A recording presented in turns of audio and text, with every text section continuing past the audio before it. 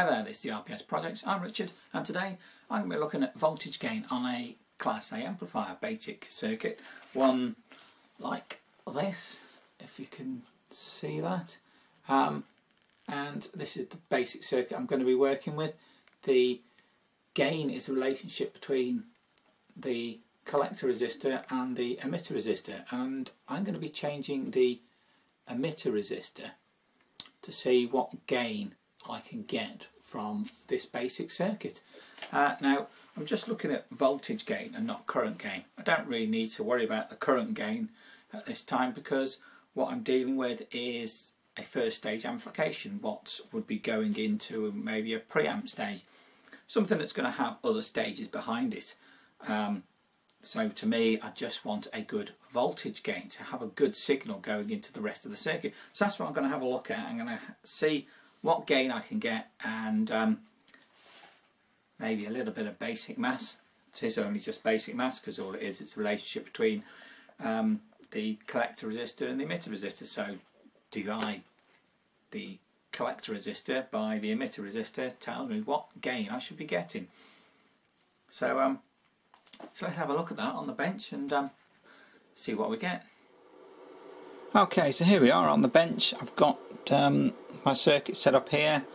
I've got a few different items, obviously my function generator, I've got a multimeter, and over in the background I've got my scope. So what I'm going to do is I'm going to change that resistor. Let's see if I can get this in shot. I'm going to change that resistor for several different ones. I'm going to start with, let me get my notes out, a 1K, and then I'm going to do 470, 430 ohm, 390, 270 ohm, 200 ohm and 100 ohm. And I'm going to see how much gain I'm going to get from each one of those. Now the collector resistor is a 1K, so I'm just dividing by 1000, really, 1000 divided by whatever that is, and I've got some calculations already to see what I think I'm gonna get. So you know, it should be, well, fairly simple. I'm hoping it works out how I want it. I'll tell you what, I'll just read through what I've got on my notepad as to what I think I'm going to get with a 1K, 100 millivolts, with a 470, 213 millivolts, 430 ohm, 233 millivolts, 390 ohm, 256 millivolts, 270 ohm, 370 millivolts, 200 ohms, 500 millivolts, and 100 ohms, 1 volt. Well, that's based on me having 5 volt supply over there making a noise, and I've put what, about 1.3 1.2 volts on the base. I'm not looking at current gain at the moment, just voltage gain. So I suppose I better stop rabbiting on and have a look at it, hadn't I? Now what's my input? Signal input is going to be 100 millivolts, so let's get that set up. Amplitude 100 millivolts, marvellous. Okay, I've got 200 millivolts per division on the input. Tell you what, I'm going to move my camera angle so it's more on the scope than anything else. So let's just get that up there, and zoom in on that. Just get this in shot, sorry about this.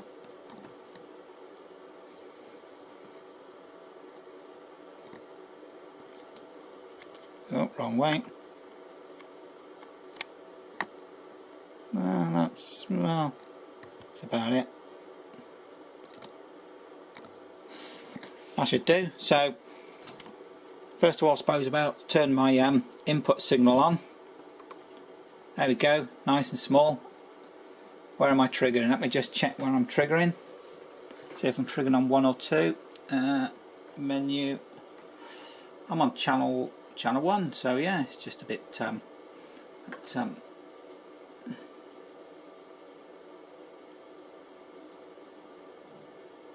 right, 100 millivolts per division, and I've got 100 milliamps, so looks about right. Yeah. So let's turn this this little circuit on. Right, we're on a different scale, aren't we? So let's change that. Ooh, wrong way. But there we go. We've got 100 millivolts in, and looks like to be around about 100 millivolts out. Let's just have a. I'm just going to have a quick look at the collector at the voltages on this. You can't see it's out of shot, but I'll just have a quick look. I've got 440 volts on the collector, 0.64 on the emitter, and 1.25 on the base. Seems to be about right, I suppose. I'm not doing calculations on bias points for the DC. I just want to see how much signal I can get out of this by changing the emitter resistor. At the moment it's about even odds, I'd say. But then it would be, because it's 1,000 ohm resistor on the collector and 1,000 ohm resistor on the emitter. 1,000 divided by 1,000 is going to be 1, so I'm just going to get out what I put in. So yeah, I suppose I could measure that. Let's have a quick measure of that. And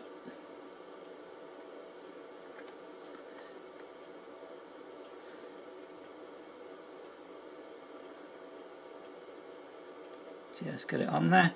Well, it's saying 108 millivolts, so it is pretty much, you know, it's margin for error there. So what I'm putting in is what I get out. So yeah, let's just turn that off. Turn off the signal, and now I'm going to change this for the next resistor, which is actually going to be 470 ohm.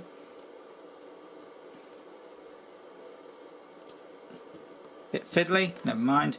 So turn on my signal input. It's still 100 milliamps, and my output. Now I reckoned I was going to get about 213 millivolts. So let's have a look and see what I have actually got.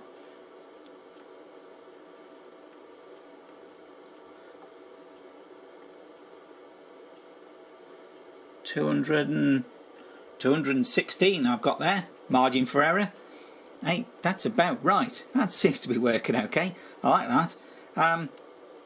Let's have a quick look at the voltages. I'm just going to read them out. I've got 372 on the collector, 0.62 on the emitter, and 1.24 on the base. So that's all nice and steady. And obviously, as I change the emitter resistor, I'm changing the bias point on my output, because it will, because I'm changing those resistors, so it will change that bias point, but not by a terribly large amount. Hopefully I'll find a point where I get the best gain without any clipping, without any problems. So I reckon on to the next resistor, which is 430 ohm. So let's move that on.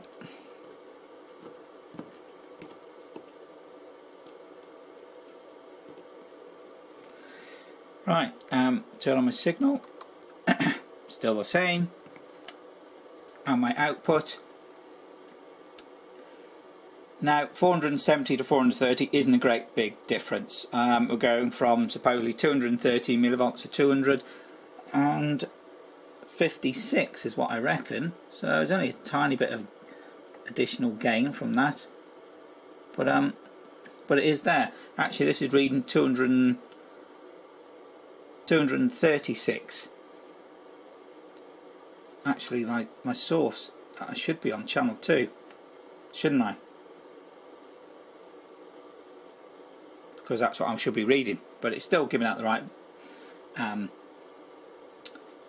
right reading. So that's saying 236, 233 I reckoned, so it's about right. It's not a problem, doing alright so far.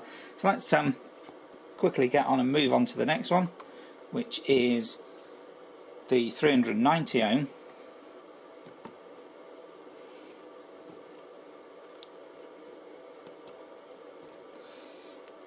Right, 390 ohm, signal in, signal out. So there we have a bit more gain.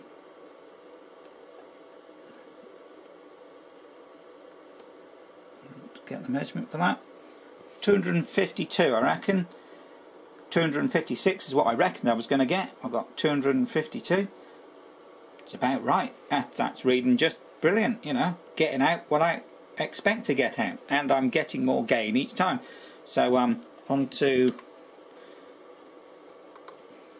the next one, which is 270 ohm.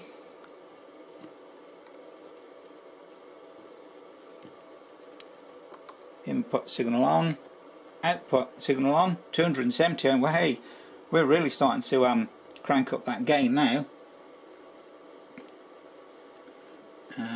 Go on. See if I can get that just where I want it. It's about there. And the upper limit there. 360 millivolts from 100 millivolts input. I reckon I was going to get about 370, and I've got 360. So that's fairly close. That's pretty much on the ball mark. And okay, so that's onto the next one. Now this is 200 ohms.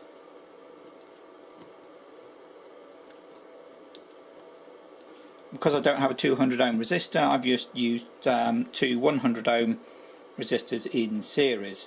So signal input still the same, signal output. Now we really are starting to get some more gain out of this, aren't we? Looking really good.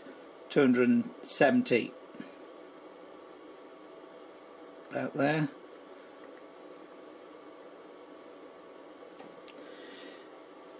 About 480 millivolts. That's looking good.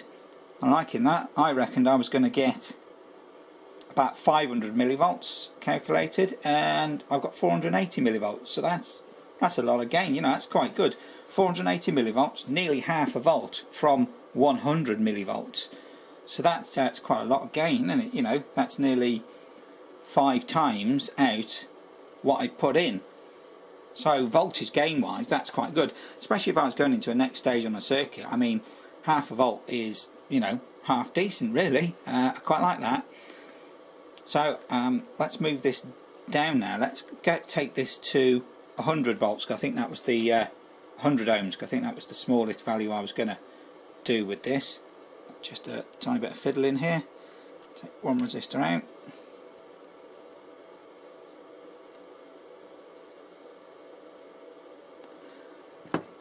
Now this is just 100 ohms. Same signal in. Oh, and will you look at that? Now at 100 ohms, we obviously must have changed the biasing enough to shift the point of the emitter voltage. So if I look at this now, my collector is at 0.7, my emitter is at 0.45. Base is at 1.1, yeah, volts. So going too low on the emitter has meant that I've ended up with a voltage that drops the bias point on the emitter too low for it to function, because I've ended up clipping off. Yeah, the bottom end is now clipped off, so we've clipped off the bottom end of this this signal. So 100 ohms is too much, you know, too little really. So that's not gonna work. So I reckon that the best result I was getting, and knowing that I was still getting probably good headroom, change that over, would have been it's the 270. 270 ohms, because in there, as you can see, I've got from my previous reading of 200 ohms, I've dropped the signal down a little bit, So I'm getting about 300 and, what did I say it was? 360 millivolts from 100 millivolts. So that's more than 3 times what it originally was. 3.6, is it? 3.6 times what I'm putting in, and that's really quite good. I'm quite happy with that. So to me, that's fine. I like this little circuit, and the fact I've got voltage gain from 100 millivolts, and that's what it's giving. Now obviously if I had a smaller signal, I could possibly try and get a bit more gain out of it, and the smaller the signal, the more likely I'm going to be able to use a capacitor across the emitter.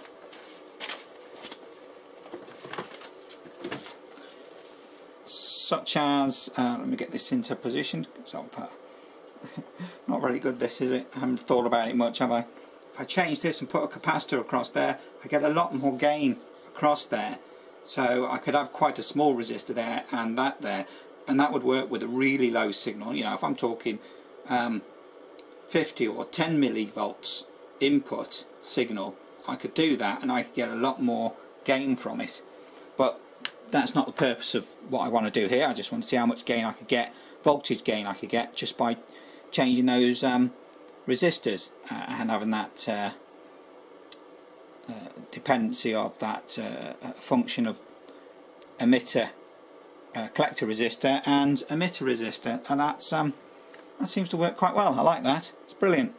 Does what I wanted it to. Does what I expected it to, which is even more better. So there you have it. Basic gain, basic voltage gain of a Class A amplifier. Very simple, very easy to set up, and very easy to work out what you want to get from this setup. For me, 270 ohm would seem to be a sweet spot. 200 ohm maybe.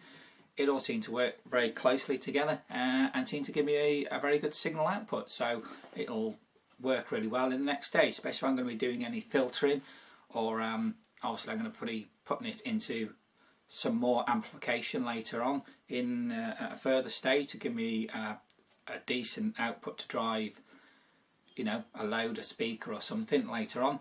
But yeah, that works really well. Very simple, very easy to do. You don't need to know a lot of maths to do it either, so that's brilliant. Anyway, if you didn't like this video, you know what to do. If you did, thumbs up, subscribe, and all comments are welcome. See you next time.